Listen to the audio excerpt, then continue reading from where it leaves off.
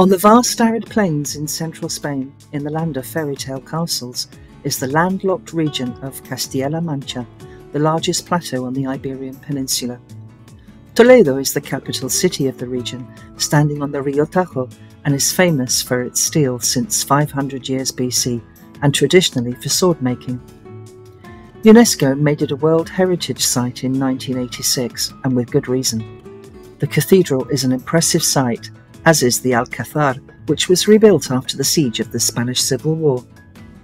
Alcazar means fortress or castle in Arabic, and stands out tall and proud, keeping watch over the city.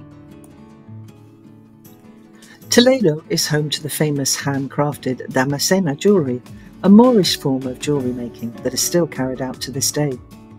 It's easy to see why El Greco moved to Toledo, since the city inspired him to paint some of his most famous creations.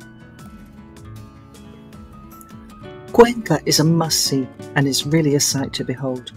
Cliff-top houses seem to hang onto the cliffs, giving them the name of casas colgadas, hanging houses. And if you like history and museums to visit, then this is the place for you.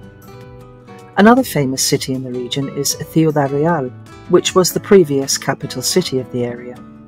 The old city walls can still be found, along with a Gothic cathedral, and the delicious wines of Valdepeñas are right on the doorstep, hosting an annual wine tasting festival. The area is famous agriculturally for its traditional flour milling. Here you'll find the windmills made famous by the character Don Quixote in the book by Miguel de Cervantes, which has now become a classic read and is a fine example of Spanish literature. The chivalrous knight, Don Quixote, and his travelling companion and squire, Sancho Panza, encounter the windmills, with the former perceiving them to be giants as they journey through a tale of noble adventure in 16th century Spain. In 1972, a film was released called Man of La Mancha, starring the great actor Peter O'Toole, which was shot in the area, giving the movie credibility and authenticity.